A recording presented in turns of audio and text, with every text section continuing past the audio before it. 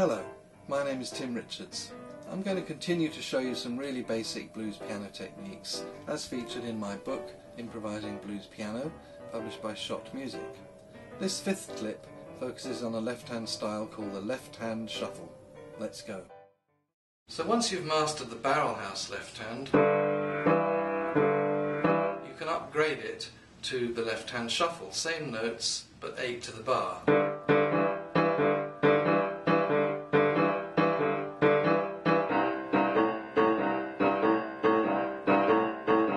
Unlike the barrel house, this one can be as bouncy as you like. In fact, there's a piece in the book called Bouncy Boogie. Like that in the key of D. Before we look at any individual pieces, I'm going to suggest that you master some on-off and off-on chord rhythms.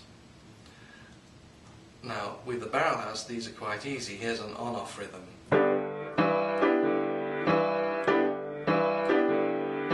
First chord on the beat, second chord off the beat on the two and. That'll be in between the left hand.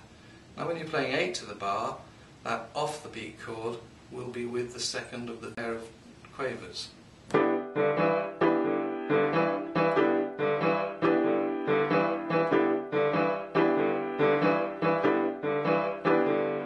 So you need to master that around the 12-bar sequence until you're absolutely comfortable with the coordination, including all the chord changes. The left-hand shuffle itself is just the simplest version of a whole family of left-hand styles called the rocks.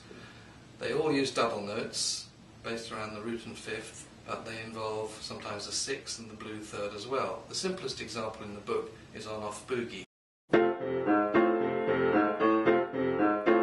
in straight eights.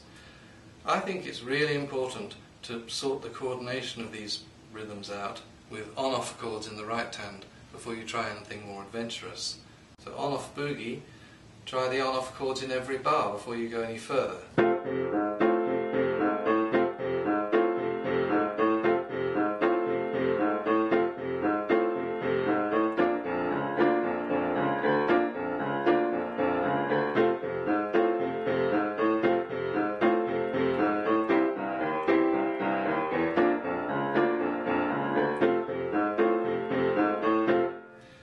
Another example uses this left hand.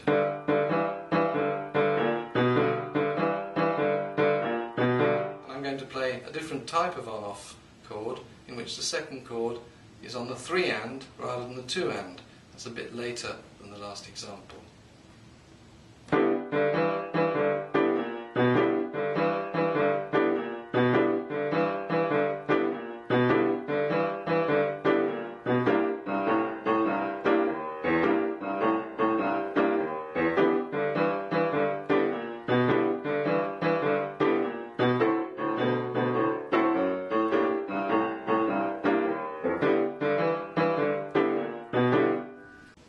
Blues with Pickups, page 66, demonstrates combining on-off chords with some thirds ideas in the key of G with a left-hand shuffle.